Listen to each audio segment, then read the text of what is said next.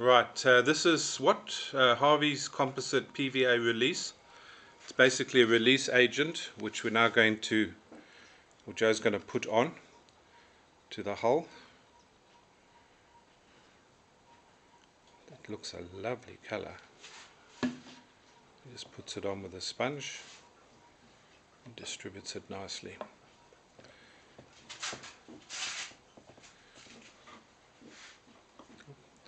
Any idea why they call it PVA release? Hey? No, it's water soluble. Okay.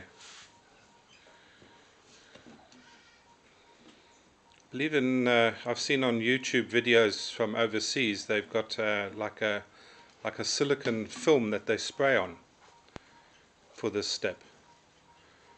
I don't know what the product's called.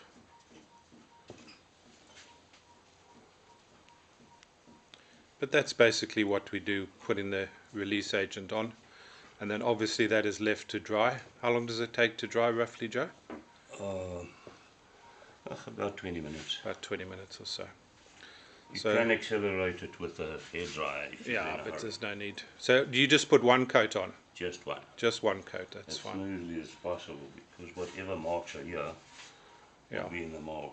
So there we go. Just got to put it on as smooth as possible. Try and get rid of any obvious lines. Obviously, if there are small marks on the inside of the mold when the mold is released, one can take some water paper and just gently sand those off. So that's putting the release agent onto the mold, ready for